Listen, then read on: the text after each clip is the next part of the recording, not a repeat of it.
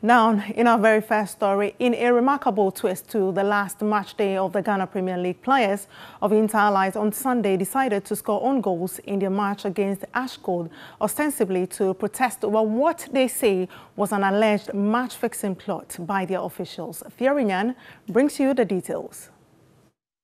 When the points meant more than just the 3 points on offer, when the clubs begin to realize the wins are more crucial than ever, underhand dealings can take place.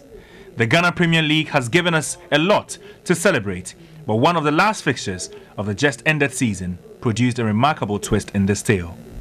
For the handlers of our football, this is a major setback they so desperately wanted to avoid. With hooliganism lurking in the corridors of Ghana football, alleged match-fixing was the last thing anyone will expect to manifest. The game between Ashanti Gold and Inter Allies had very little in it to inspire talk of any dishonest acts before the game.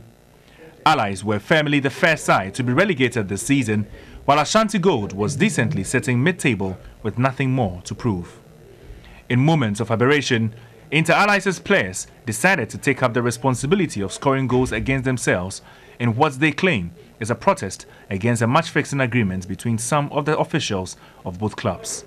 The Ghana Football Association, in a statement on Monday, have condemned match-fixing in the local game and have set up an investigation into the matter. They seek to further lodge complaints to the Criminal Investigation Department of the Ghana Police Service. Meanwhile, Ashanti Gold Sporting Director Darlington has denied playing any part in the alleged match-fixing and says Ashanti Gold won the Ghana Premier League match fairly. We went in well prepared and had nothing at the back of our minds. All we knew was to go in and massacre them, and that was what happened.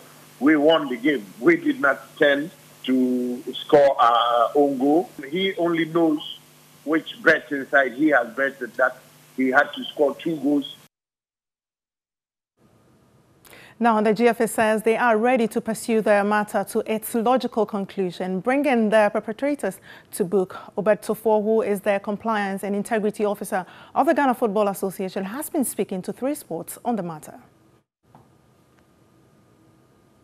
It will be a case that we would follow it to the latter, so that it will be a deterrent to individuals or clubs that are engaged in match fixing. So I think we can give the assurance to clubs, media, everybody involved in football that this particular case would be pursued for us to get to the very bottom of it. So everybody should be assured that this particular case, and I think when we work on this and everybody in the football system gets to know how we've worked on it, I think it will help us to be able to know that if something like that happens again, or if something like this is to happen, I think we'll be able to solve it as effective as possible.